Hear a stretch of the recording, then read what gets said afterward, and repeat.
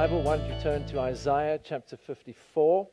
So Isaiah 54, verse 1 to 5. And while you're turning there, let me just explain what we're going to be doing over the next few weeks. If you've been with us, worshiping with us, gathering with us around God's Word, you'll know that we've been doing a series looking at discipleship. So we've covered the foundations of discipleship in January. We've covered our identity in Christ, understanding that throughout the month of February. But this month we're going to take a short break on it as we lead up to Easter to look at what's being called the 4 Ps. So prophecy, priorities, purpose, and pursuits, which were shared at the recent church meeting. And the idea is just to the things that I shared at the church meeting, just to ground this in God's Word, and for us to think about it a bit more deeply, to begin to ask questions about what does this mean for me? How does this impact me and that sort of thing? How does this impact us together as a church family as we move forward together? And so it should prompt further thoughts. This will be followed up by emails and invitations for you to come and share. It's a two-way process where we can discuss and pray together, all the while leading up to our June church meeting, where we will together endorse this once we've been through this process of dialogue and asking questions and that sort of thing. And we begin this morning with the prophecy, the promise that beckons us forward. So Isaiah chapter 54, verse 1 to 5 says the following: "Sing, O barren woman, you who never bore a child. Burst into song, shout for joy, you who were never in labor. Because more are the children of the desolate woman than of her who has a husband, says the Lord. Enlarge the place of your tent. Stretch your tent curtains wide. Do not hold back. Lengthen your cords. Strengthen your stakes. For you will spread out to the right and to the left. Your descendants will dispossess nations and settle in their desolate cities. Do not be afraid. You will not suffer shame. Do not fear disgrace. You will not be humiliated. You will forget the shame of your youth and remember no more the reproach of your widowhood. For your Maker is your husband. The Lord Almighty is his name. The Holy One of Israel is your Redeemer. He is called the God of all the earth." What a great passage of Scripture.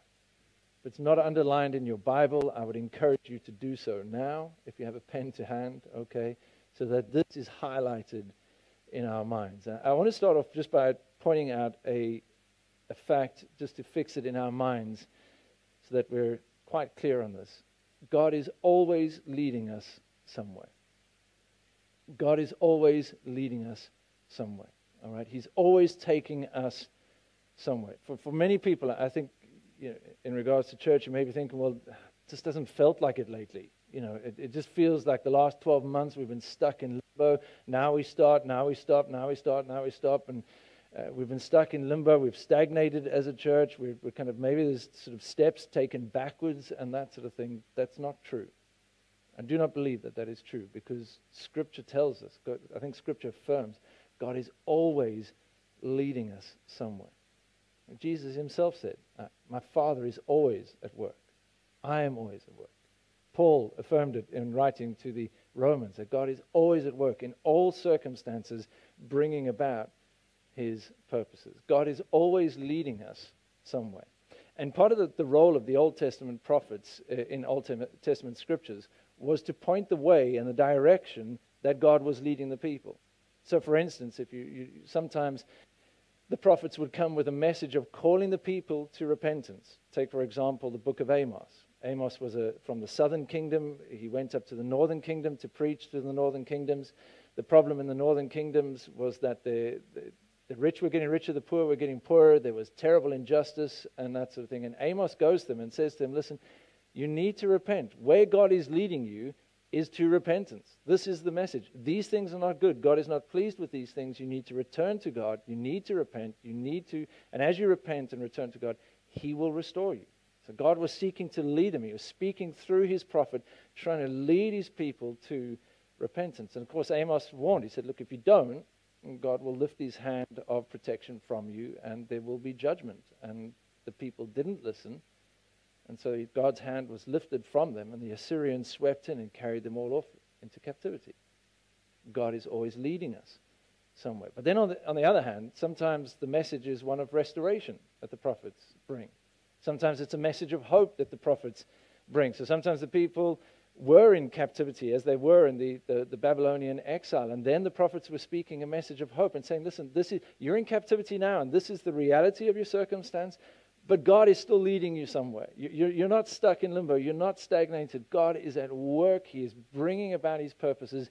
And here's a promise that says he's going to lead you forward. He will lead you out of captivity. Isaiah 40, comfort, comfort my people, says your God, as God brings them out of captivity. God is always leading us somewhere. And many of these passages of hope that we find in the Old Testament prophets that tell the people, listen, you're in trouble now, but God is going to bring you to the spacious place. God is going to bless you and restore relationship with you. Many of those prophecies find their fulfillment in the life, death, and resurrection of Jesus and the birth of the church. And Isaiah 54 is an example of that. Isaiah 54 fits into that category. The fulfillment of Isaiah 54 comes through the life, death, and resurrection of Jesus and the birth of the church. And so I guess in that sense, it has widespread application. I mean, it could apply it does apply to all churches. But it has a particular resonance with us. It has a particular meaning to us.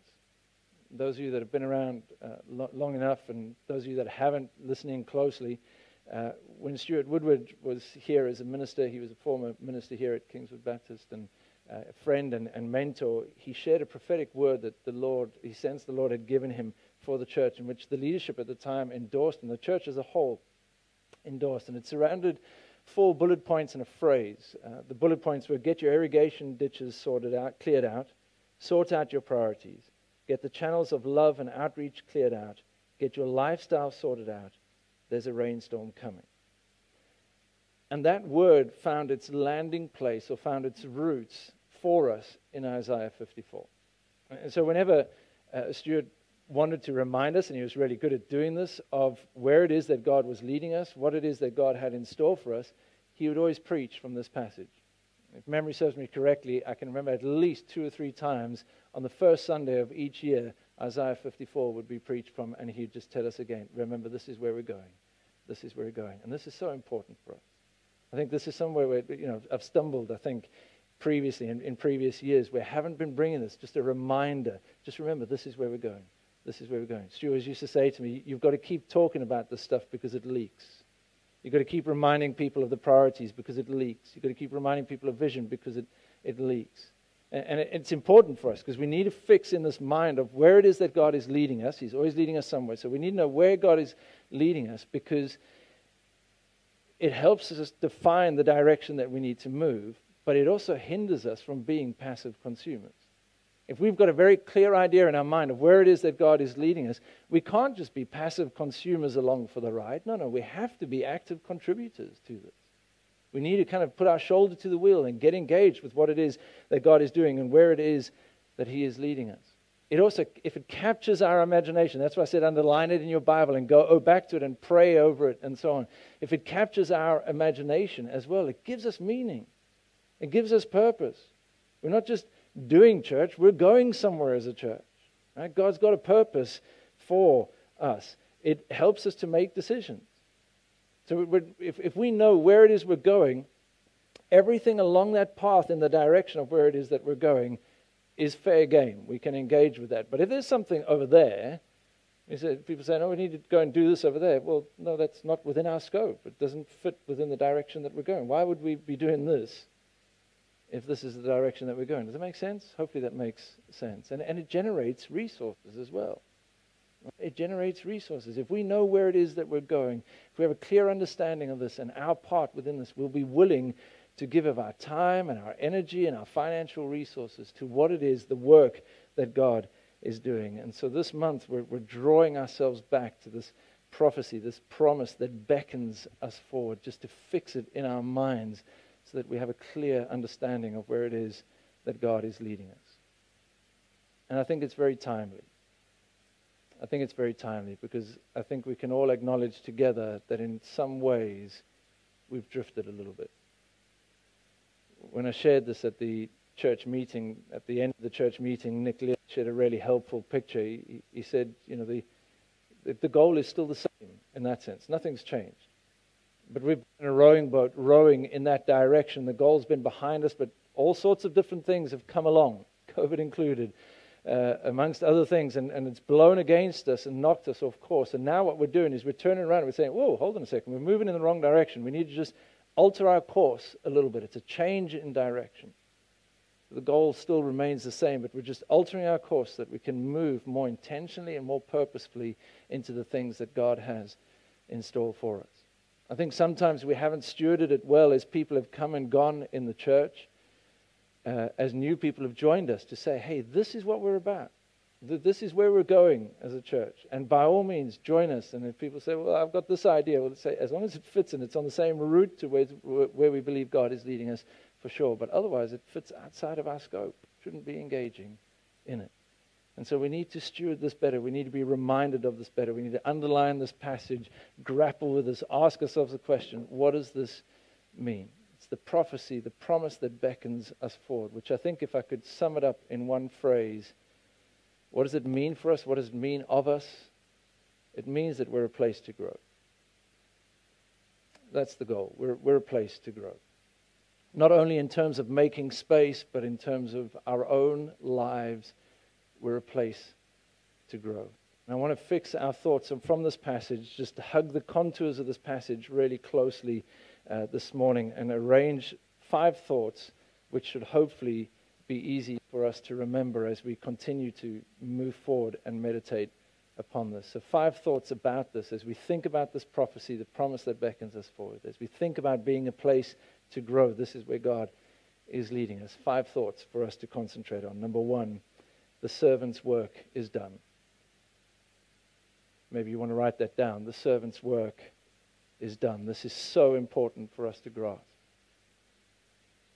You see, there is no enlarging our tent. There is no Isaiah 54 without Isaiah 52:13 to 53:12. The danger is that sometimes we lift passages of Scripture out of their flow and context and read them in isolation without actually looking at what else is going on around. But here's the thing. There is no Isaiah 54 enlarging and singing of the barren woman, etc., without Isaiah 52:13 to 53:12. And you know the passage I'm talking about, right? Those of you that are doing Lent Bible studies as you run up to Easter, at some point I'm sure you've already come across Isaiah 52:13 to 53:12. It's the song of the suffering servant. We're going to read it at some point during Easter, I'm sure.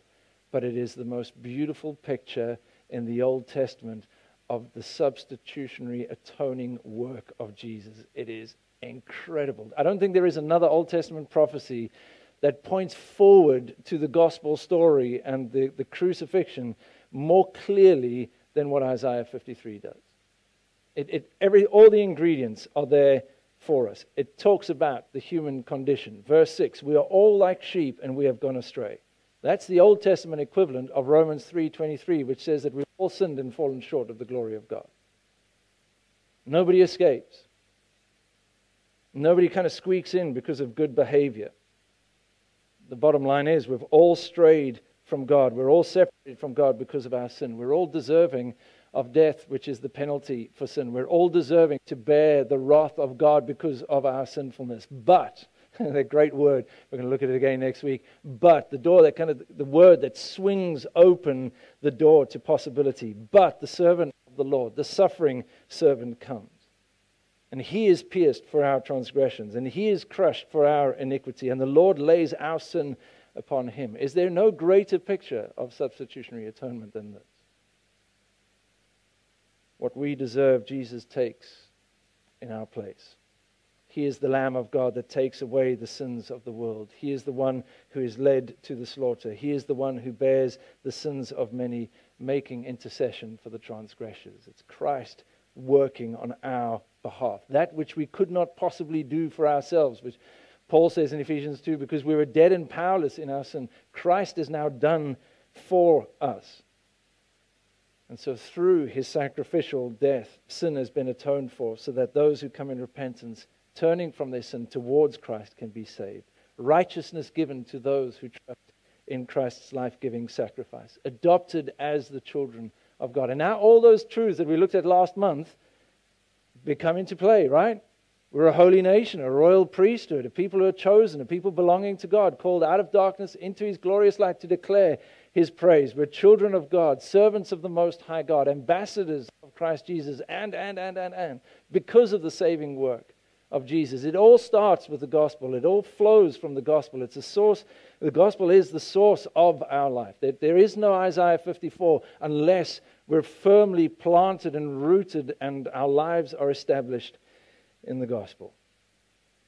We would be nowhere without Christ's saving work.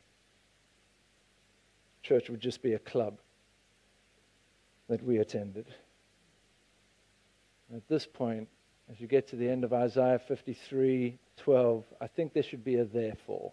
There isn't. I'm not about to add one, but it's helpful for me to think at this point, after you've read all of what there is to read, and I'd encourage you to go back and read 52:13 to 53:12. As you read all of that, at the end of it, it says, and made intercession for the transgressions. Therefore, point number 2, sing, O barren woman, and shout for joy.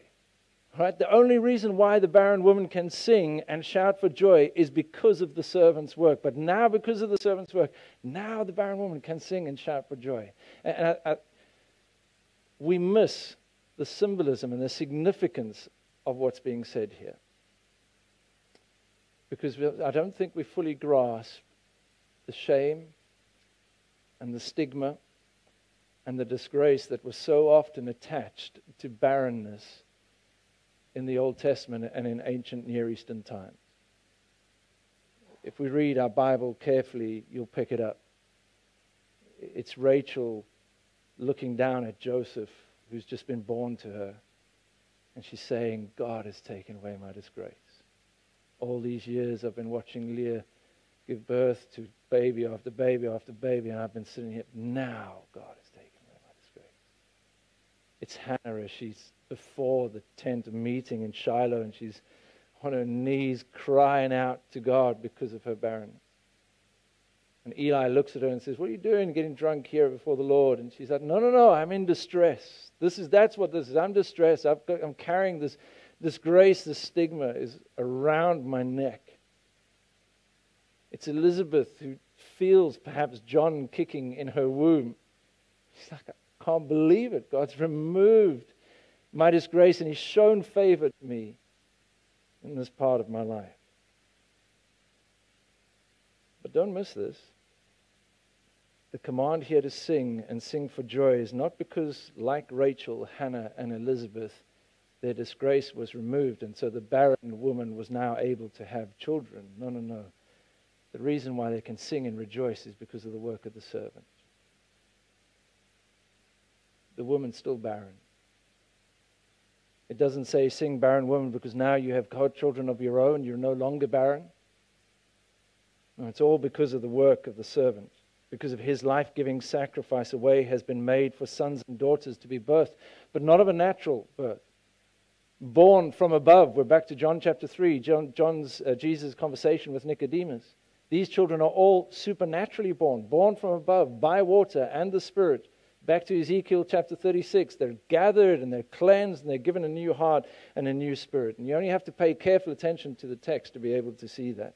This gathered family that the barren woman is rejoicing over cannot be explained by natural causes because she's still barren. It cannot be explained by the husband and wife coming together even if she wasn't barren, because the children are too numerous to be born to one family. No, this is the supernatural birth of the church. This is God's purpose. This is what we see in the book of Acts, isn't it? I mean, is the book of Acts not the clearest example of this? The gospel work is done by Christ. The Spirit of God is poured out on the day of Pentecost. And what happens? Sing, O barren woman, and rejoice. Why? Because your sons and daughters are growing. Too numerous to count. 3,000 baptized on the first day. And so they grow, and so they grow, and so they grow. The important thing for us to fix in our minds is that this is God's work. Right? This is God's work. What did Jesus say to his disciples? I will build my church. I will build my church. Sometimes I think we fall into, and I know I've done it myself in the past, I think sometimes we think it's up to us. It's up to us to make it happen. We've got to make it happen. No, it's God's work. Through the gospel, God brings to life those who are dead in their sin. Number 1, the servant's work is done. Number 2, sing O barren woman. Number 3, make space. Enlarge the place of your tent. And again, the language here for us is incredibly significant, I think. Right? Because it draws to us, it brings to mind an Old Testament symbolism when the people of Israel were taken out of captivity in Egypt, and they went into the desert and wandered in the desert towards the promised land. But they were brought out of captivity to do what? To worship the Lord.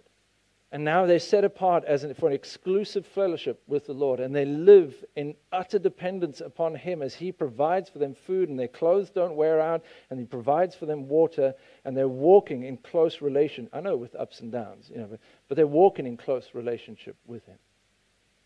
And is that not the same for us, again, through the gospel? We're called out of darkness into His glorious light, set apart. That's what it means to be a saint. We're all saints if you're in Christ. Set apart for His purposes, to worship Him, to live in dependence upon Him, to live underneath His care. Supernatural growth taking place. Enlarge the place. And that promise, that command to enlarge the place of the tent, it rests on a promise. You will spread out. That's a conditional promise. I think it's conditioned on the fact that we are separated, so we're in the world, but we're not of the world. We are seeking to grow in holiness. We are seeking the Lord's face. We are walking in humility with Him. But as we do this, God has promised to pour out His Spirit upon us, to fulfill His purpose among us. As we walk faithfully with Him in humility. And when the Spirit is poured out, everything changes. Everything changed. It's Isaiah 32, the beautiful, beautiful chapter. I love it. I think it's around... Isaiah describes the city is deserted, and there's donkeys there and conies there, and everything's overgrown, and it's really run down until you get to verse 12. Till the Spirit is poured out. And like that, boom, everything changes.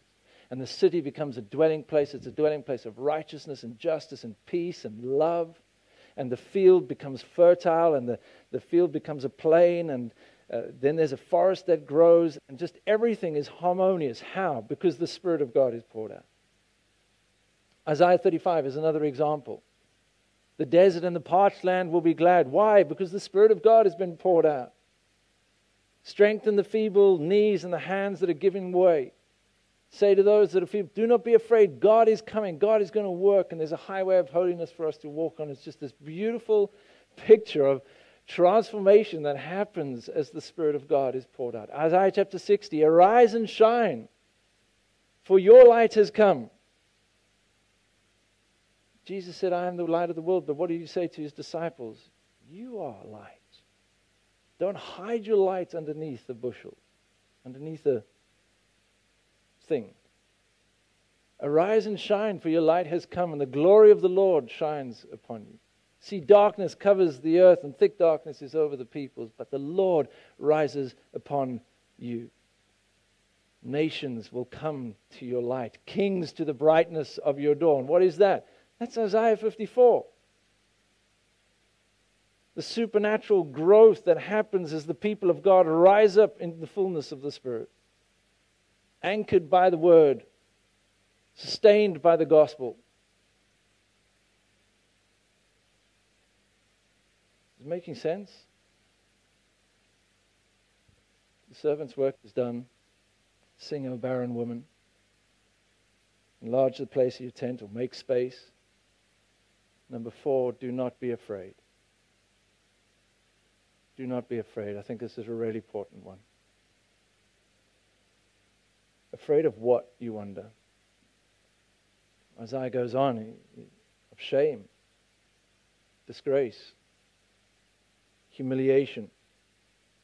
These are all the things that the people of God suffered as they were carried off into captivity. The southern kingdom, when the Babylonians came and conquered them and carried them off into captivity, these were the things that they suffered: shame, disgrace, humiliation of a kind that we can scarcely bend our heads around.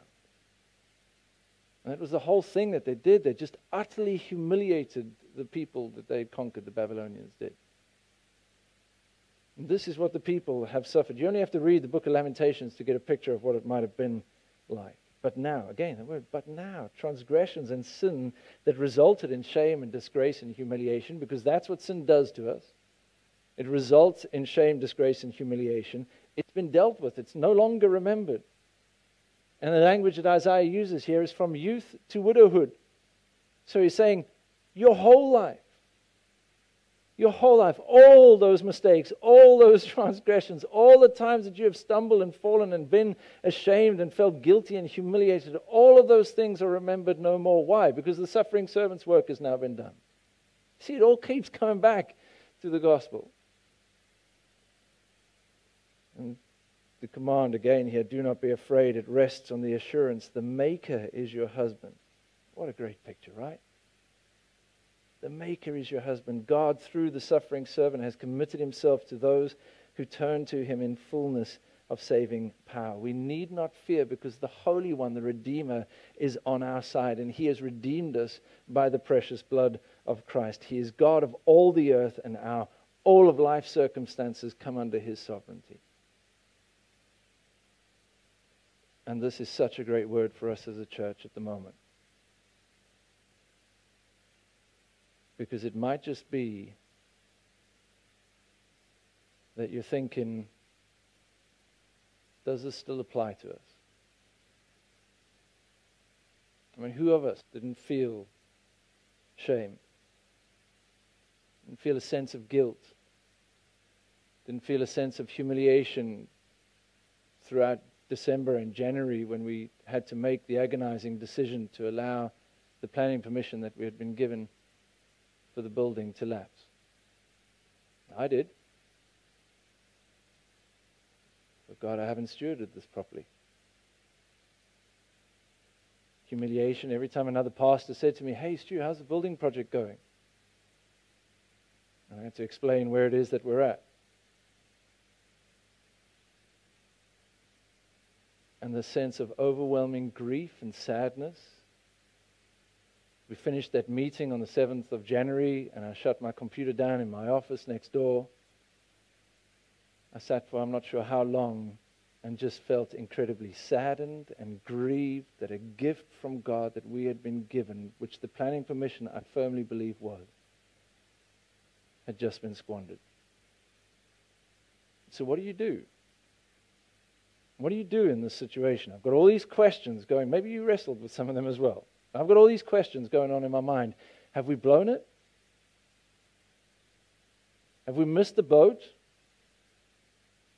Have we, as a people together, as the body of Christ here, has God's hand now moved on to somebody else?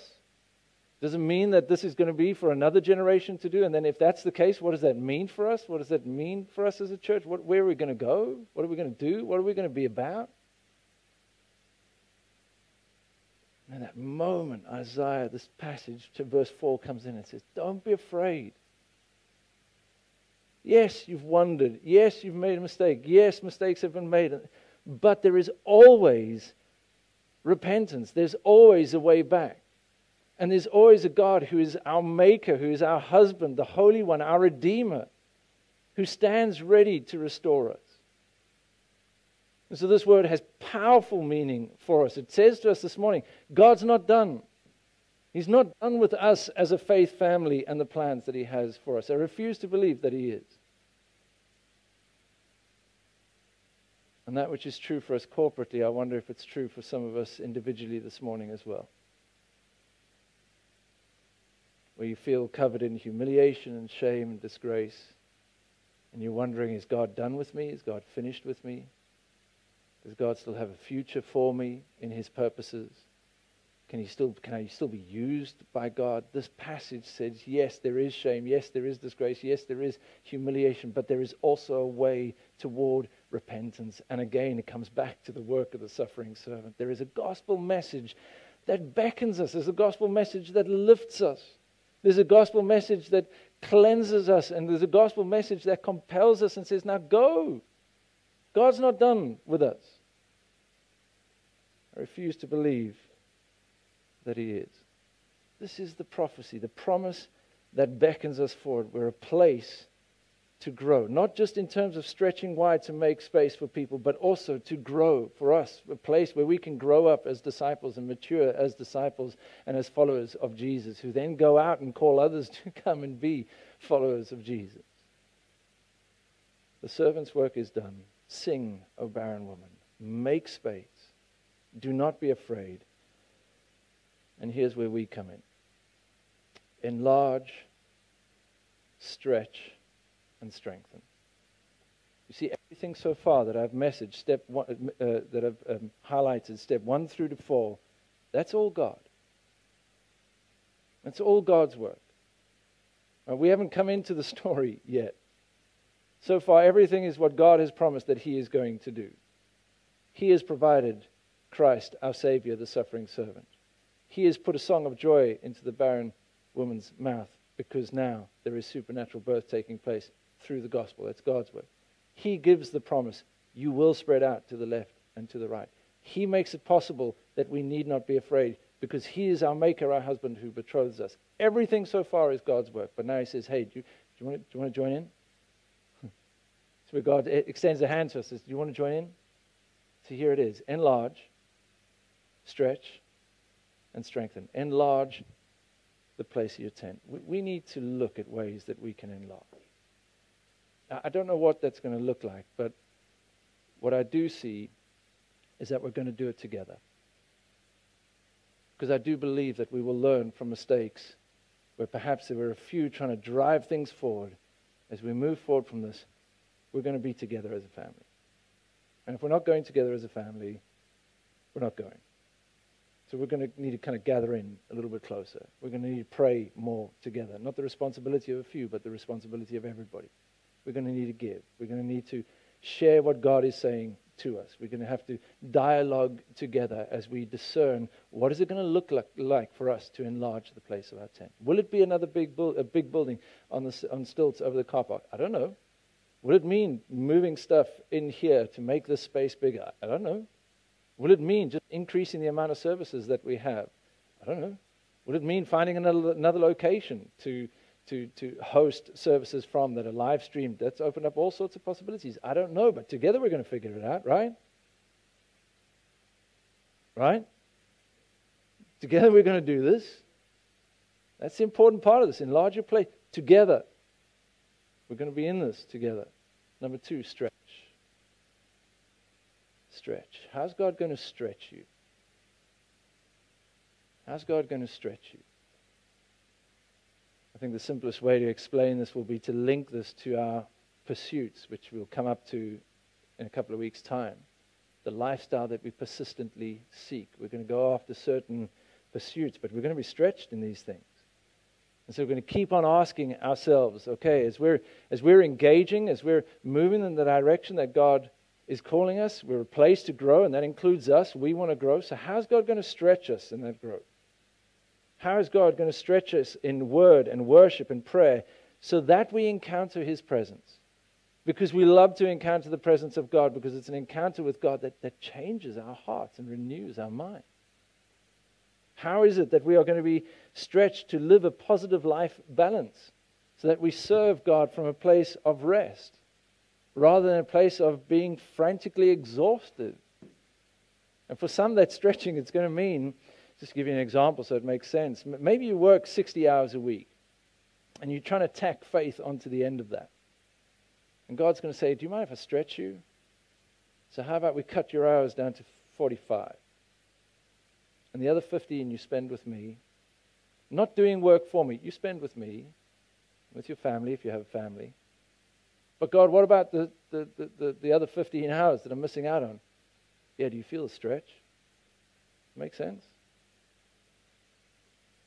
How is God going to stretch us to build relationships, deep relationships with people that encourage and strengthen and build up? How is God going to stretch us in our generosity so that we grow in giving, not just of our time and talents, but also financially?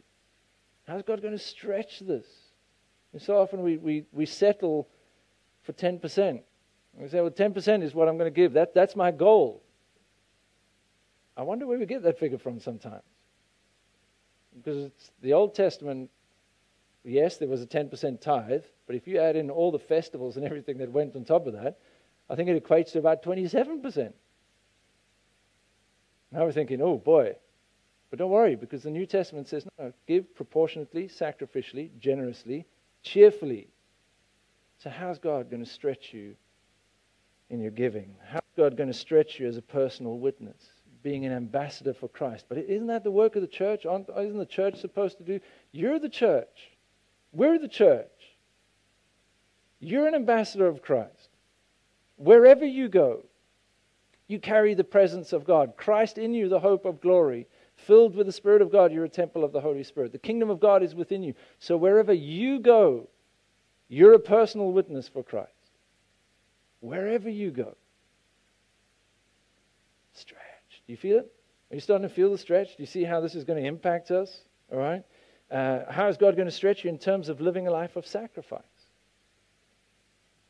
So constantly asking yourself,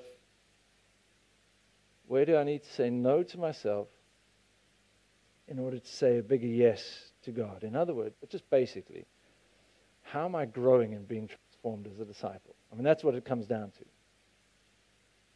Enlarge practically how we're going to make space for more people.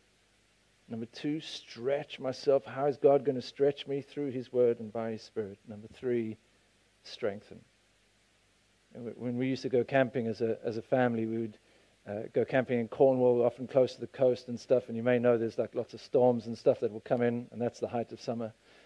So I would occasionally, every 2 or 3 days, I'd go around the tent and I would check the guy ropes and I would check the tent pegs. Why would I do that? To make sure that as the wind blew and stuff, the tent would stand firm and stand steady and so on. So I'd stretch it wide, I'd strengthen it, and we need to do the same. We need to strengthen one another as we walk in relationship together. This is all about being family that we looked at last year. All right, so that all of us are presented mature in Christ before the Lord Jesus when the day comes. And that means practical stuff for us. It means you need to ask yourself, why am I not a part of a small group? Because this is where strengthening takes place. This is where encouragement can take place. This is where blessing can take place. So why are we not a part of a small group? Maybe in May you need to start thinking about where it is, which group you're going to sign up to. And start making that commitment now. Thank God, I'm not just going to give you Sunday mornings. I'm going to take an evening in the week or maybe a Friday morning, and I'm going to join with brothers and sisters so that I can be strengthened in my faith, so that I can strengthen other people in their faith, so I can use my gifts to bless other people, and that together we would see your kingdom come. We need to put on the full armor of God and remind one another to do this. Right? The helmet of salvation, the breastplate of righteousness, the shield of faith, the sword of the Spirit, the belt of truth, the feet fitted with the gospel message. Let's put it on. And then stand firm against whatever it is that comes against us. And all the while, we need to be strengthening our understanding of this promise and keep revisiting it again and again and again. This is where God is leading us. This is the prophecy, the promise that beckons us forward. We're a place to grow. We're a place to grow. God's not done with us yet. God's not done with you yet. Suffering servant's work is done. Sing, O barren woman. Make space. Do not be afraid. Do not be afraid. Enlarge. Stretch. Strengthen. If you're wondering, I don't have the energy for that. Thank goodness that it is Christ that empowers us by His Spirit. Again, it all comes back to Him. It's His work at work in us. His power at work in us. I mean.